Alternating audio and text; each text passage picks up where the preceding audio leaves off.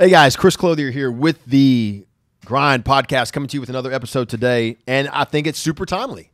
This episode is all about what the heck is going on out there, how do I stay focused, and how do I maximize this opportunity that's in front of us. And I'm not talking about maximize like how do I build my portfolio or how do I, go out there and buy more houses or sell more houses or make more money or how do I start it? I don't necessarily mean that. And yet I mean all of that.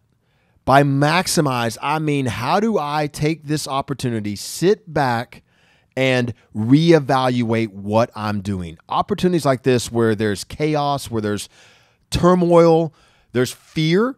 These are all very, very, very conducive for creativity. This is the time when I know that me personally, even us as a company, we practice what we preach. We exercise this opportunity to say, okay, what are we doing? What are we doing that's good? What are we doing that's bad?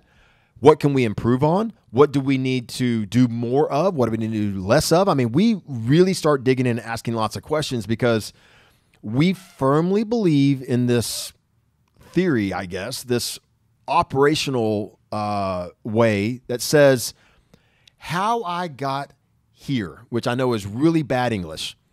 How I got here is not how I will get there.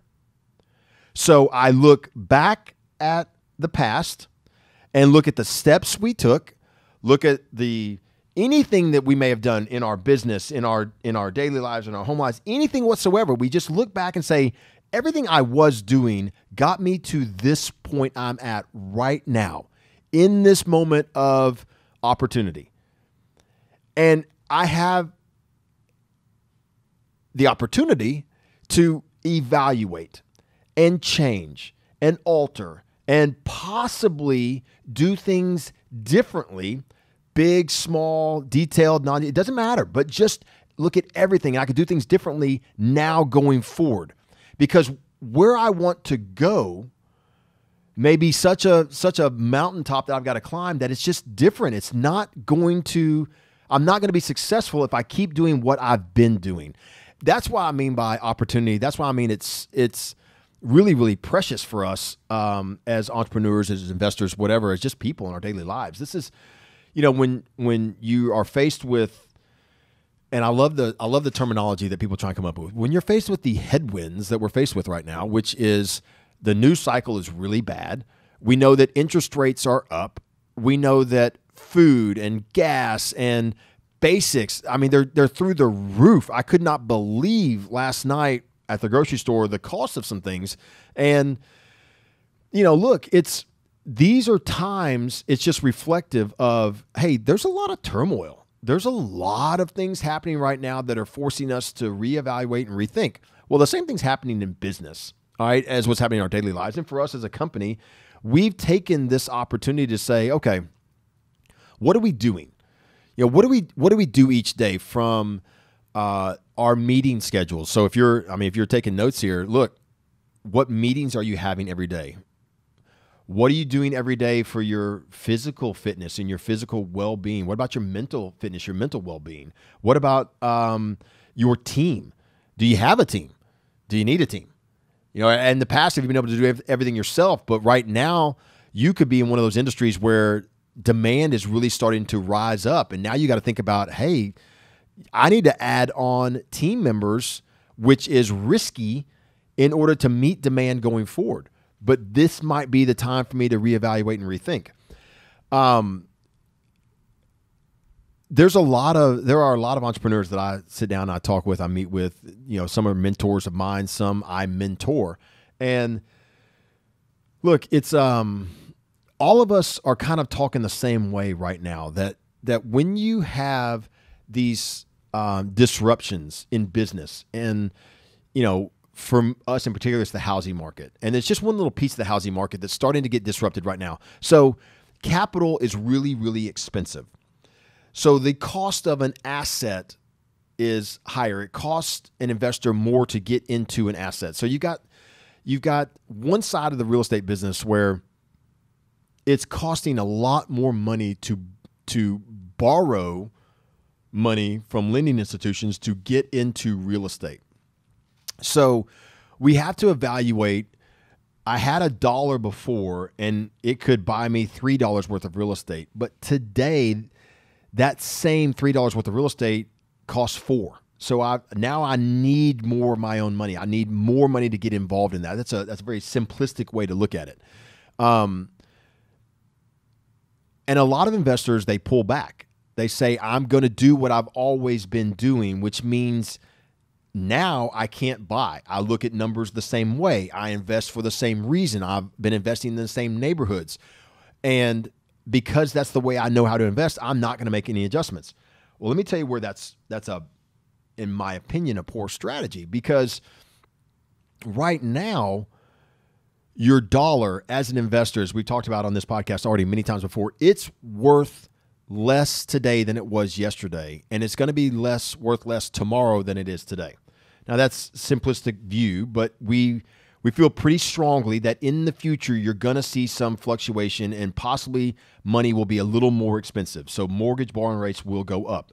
That's a simplistic view, but that's where we believe they're heading. How much? Not 100% sure. Drastic changes? Probably not. We've already been through that. We've been through 200 basis points more expensive today than it was back at the beginning of the year to buy a home. In some cases, it's a little higher. It's almost 300 basis points more expensive. So it's almost doubled the interest rate to borrow money to be able to buy a house. So, we've already kind of baked in the changes as investors. So what do we do next? A lot of investors are saying, well, I'm going to keep running my numbers the exact same way. And if it doesn't pencil out in this particular way, then I'm not going to invest. But let me ask you a question. What if you could instead change your strategy? What if up to this point as an investor, your entire strategy was, I want to maximize cash flow. So I may have been buying assets that had a low barrier of entry. Maybe they had deferred maintenance. So I'm banking on not having that maintenance in the future, but it could be there because it's been deferred already. But I've got a lower barrier of entry, which is increasing my monthly cash flow. And it's been good. But if I want to continue to build assets and take advantage of my dollar, because it's going to be worth less in the future. So I got to get it into an asset. I've got to get my cash into an asset that's going to hold value or be worth more in the future than it is today. See, that's the trick. I've got to get out of cash because it will be worth less. And the stock market is not where I need to go. Not today. It's way too unreliable, unpredictable.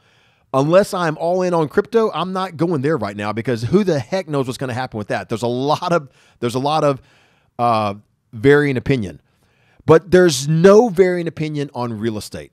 Everyone says the same thing. Everyone knows the same thing, that when you buy a physical asset, the likelihood of that physical asset being worth what you paid or more in the future is high if you've done your homework. So this is where I'm saying change your approach a little bit. Instead of buying assets that may have deferred maintenance, that may have a low barrier of entry, that may produce a high probability of a really high monthly cash flow, which is good, this might be the time to buy assets that have no deferred maintenance.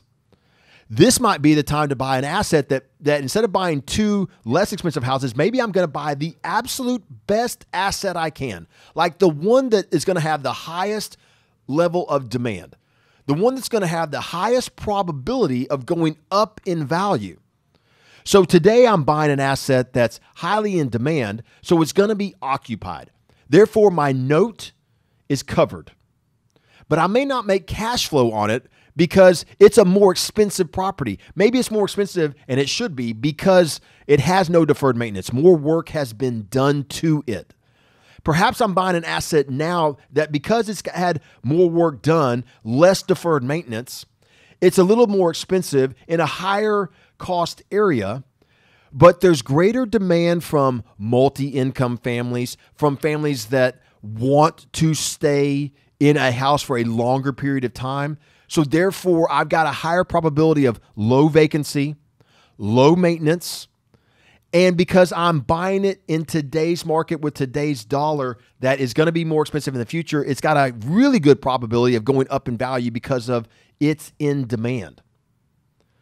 So investors who have been buying for cash flow now are transferring over to be buying for appreciation, and not the kind of appreciation where you're like, man, this thing's going to go up 20% a year, so I'm going to lose $500 a month on it, but I'm making $1,000 a month in appreciation, or this market has always appreciated. Every cycle it's gone up, like I'm buying in Hawaii or the coast of California.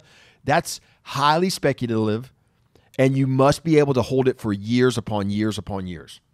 I'm talking about, again, and this, of course, this is what we know, but Midwest markets. Buying in places where they do not traditionally go skyrocketing up. They follow inflation as far as the increase in pricing. Memphis has tracked inflation for the past 3 decades as far as home pricing increases. And only in the past 10 years has it really kind of bumped up ahead of inflation. This year, if it tracks inflation, you talk about turning your money into something even more. You're buying homes in these Midwest markets that traditionally don't have big ups and downs. They just simply, nice and easy, track along with inflation. They're going up 5 to 7% a year over the last 3 to 4 years. They're expected to go up 3 to 7% now into the next few, 4 or 5 years in advance of us. That's the market that many investors, that's the kind of questions you should be asking yourself. If I've been investing for cash flow, do I invest now for appreciation and build a balanced portfolio?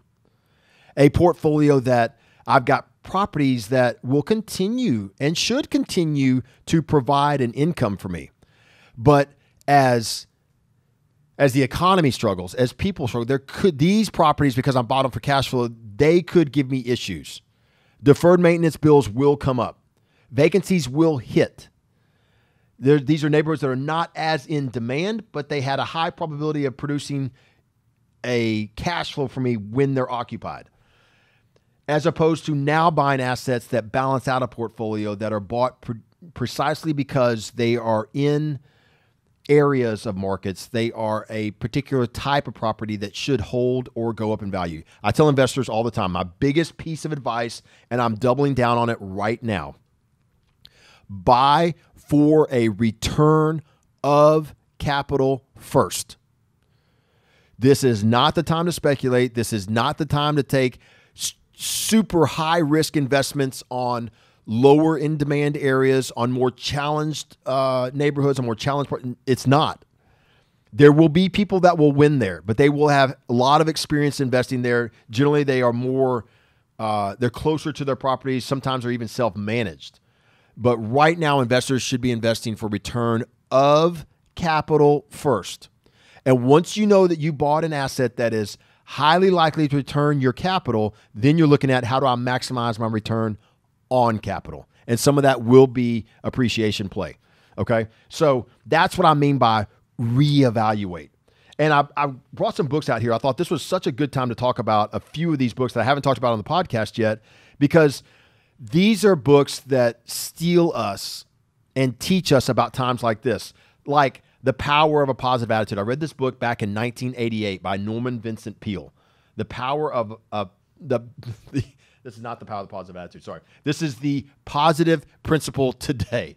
Loved Norman Vincent Peale. Got me right into my freshman year in high school or in college, and wrote a lot of books about this guy. Very good. Newer stuff. Ryan Holiday, The Obstacle is the Way. There's no easy way. There's no easy buttons. Like we did this a couple weeks. There's no easy buttons. You got to go through the tough times to understand how to react in tough times. You got to steel yourself and learn and understand that, how do I act right now? How do I self-evaluate? How do I take a look at everything I'm doing to make sure that I can be successful, however you define success, as you go forward? The Four Agreements. I love this book. I love it. And it has nothing to do with Tom Brady reading it. Tom Brady made this book popular here in the last couple of years for anybody that didn't understand that reference. I read this book long before Tom Brady said it was a good book to read. The Four Agreements. It's all about how we conduct ourselves. And if you understand what the Four Agreements are, then you understand in tough times, this is what we do and how we operate. Zig Ziglar, Embrace the Struggle. Love Zig Ziglar. Another Norman Vincent Peale. Why Some Positive Thinkers Get Powerful Results. There's a lot of negative news going on right now. And positive people understand how to take that negative environment and kind of shove it out to the side and use it as fuel. Use it as, this is when I question myself. This is when I question my team. This is when I make adjustments. This is when I say that what got me here isn't going to get me there, and I need to be really, really, really observant of what do I need to do to make progress? What do I need to do to move forward? What do I need to do to grow? Last one is, and I love this book called The Alchemist by Paulo Coelho. So this is a book that kind of reminds us, to me anyway, it reminds us that sometimes the treasure we seek isn't out there somewhere. It's right here, and we just need to ask the right questions and look in the right areas to find it. And by treasure we seek, sometimes I mean like the very things that are going to push us forward and make us better. Look, if you haven't already noticed, I'm not particularly bothered or worried about what's going to happen next in the economy. I know that as a company, as an entrepreneur, I plan to thrive and to assist anyone who has worked with our company. I'm talking about from our team to our vendors, to our residents, to our investment clients. The 4 core groups of people that we serve, all of them are going to do, we're going to do everything we can to make sure all of them are successful and come out of whatever this time period is in a very positive, good way. And there's no other way for me to attack the day. There's just not. I don't have time to think negatively. When stuff comes across, do I have fear? Of course. It's healthy. I need to have fear. I need to be fearful of things that are happening, but not fearful that I freeze up, fearful that I stay alert, that I'm aware, and fearful that I'm willing to ask questions. Do I need to keep doing this, or do I need to change my tactics? Do I need to keep doing that, or do I need to change my approach? And I'm talking everything, all the way down to my own budget at home. Like, what am I spending money on here? Do I need to make adjustments here? Not because I'm fearful of I'm not going to have enough money, but no, because these times are a great time to evaluate. So if you're listening, if you're paying attention here today, understand that I'm not telling you that everything's bad and you need to go change everything. No, I'm telling you that yeah, there's challenges right now. And during challenges are when we need to really rise to the occasion and use it as the opportunity to ask, hey, do I need to adjust anything? Do I need to change anything? Am I fully on top of everything? Am I in front of any issues that may come up? Am I going to be, an ass-kicking winner, however I choose to define winning? Or am I going to be, wondering what the hell just happened because I didn't ask the right questions at the right times? And for me, I'm always willing to admit that I'm wrong, or I'm doing something wrong, or I can do something differently if it's going to help me get where I want to go. So I hope that's your strategy too. I hope that you embrace that type of thinking, because we are presented right now with a really, really, really good opportunity. It's a really, really good opportunity to reevaluate, to make some adjustments, and maybe even come out way, way ahead of where we were when we entered this uncertainty period. Guys, I hope you enjoyed this week's episode of the podcast. Shoot me any questions, like the podcast, share it. Let me know what I can do to assist with you. And until we get a chance to come together again, guys, commit to the grind. We'll see you.